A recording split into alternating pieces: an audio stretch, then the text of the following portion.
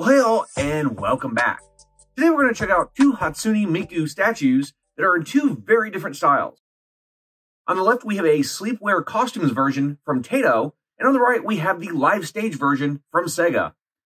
It's kind of fun that we have two video game companies now making statues of these characters. Let's go ahead and start with the costumes version and see if it's worthy of our collection. Checking out the packaging, it has a variety of photographs of the figure in a few different compositions. We have a nice wholesome logo here, and we have some nice decorations in the background of the photographs. The box itself is fairly standard, and it looks good. I do think it's well designed, and it does fit the aesthetic to go along with the figure, all while exhibiting its visual characteristics. Let's go ahead and get her out of the packaging. The figure is well protected, and it comes in a few pieces. We have the primary figure,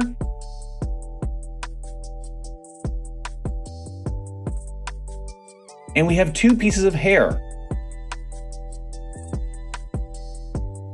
Finally, we have a base.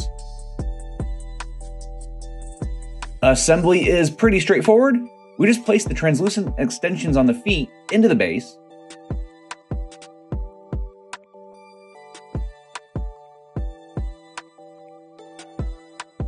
and then we insert the hair.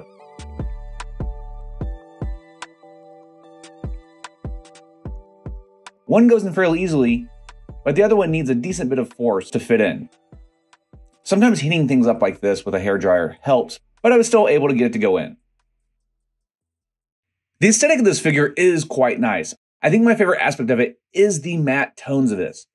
The application of color really gives it a sense of coming off the page versus being a plastic sculpture. The skin tone is rather nice. There are some details of the eyes, and the eyes definitely have the hand-drawn aesthetic. We have a hair that leans more towards green, and it's actually made of a translucent plastic with a gradient that goes into the tips of the hair. The only thing that might stand out visually is that it almost looks like she's standing on some sort of jelly or goop, but that was just a translucent means of having her elevated off the stand and not drawing too much away from her actual design without putting her on something. I think it is a fair design decision, however, some may not find it as appealing. I think the socks complete the look. I think that really gives it the vibe of being sleepwear. All the material seems pretty similar, even though we have a different color palette on the pants, the shirt, and the socks, but they do seem to be made of the same sort of material.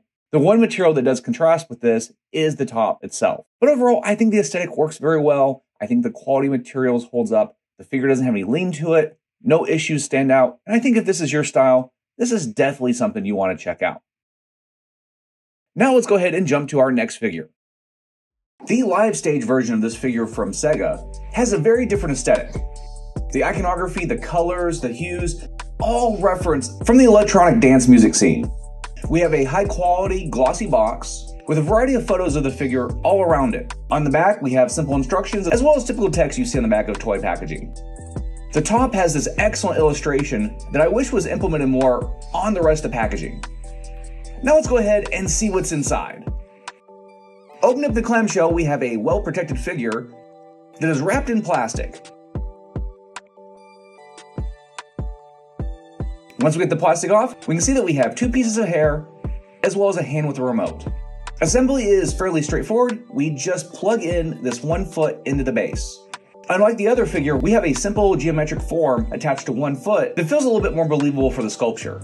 And as for the hand, it plugs in easily.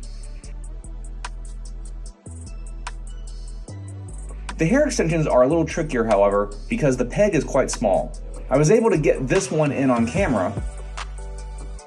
However, the other one I had to do off camera. It took a little fiddling to get correct.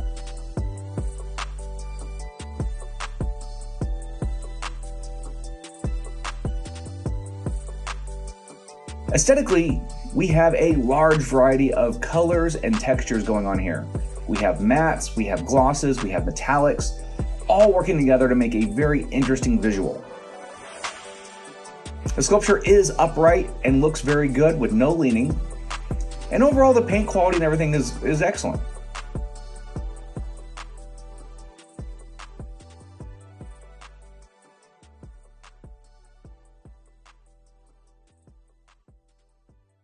There is one interesting aspect though. Looking at the face head on from above, you see this great smile. However, When you move below, she looks a little bit more worried. It's just an interesting effect that sometimes occurs with 3D sculpted objects. Overall, I think the quality is pretty good in this figure. It's pretty solid with minimal seam lines. If you like the more cartoony vibe, or even the reference to dance music culture, I think this one would be right up your alley. Looking at both these figures together, you can see they're very unique and different in their own aesthetics. It is also interesting to see these two classic video game companies to show their own approach on doing a 3D sculpted plastic statue. I think there's some interesting uses of the materials as well as the colors. I think it's really neat to see how varied Hatsune Miku is often portrayed. But anyway, let us know which of these figures is worthy of your collection, like and subscribe, and we'll see you all next time.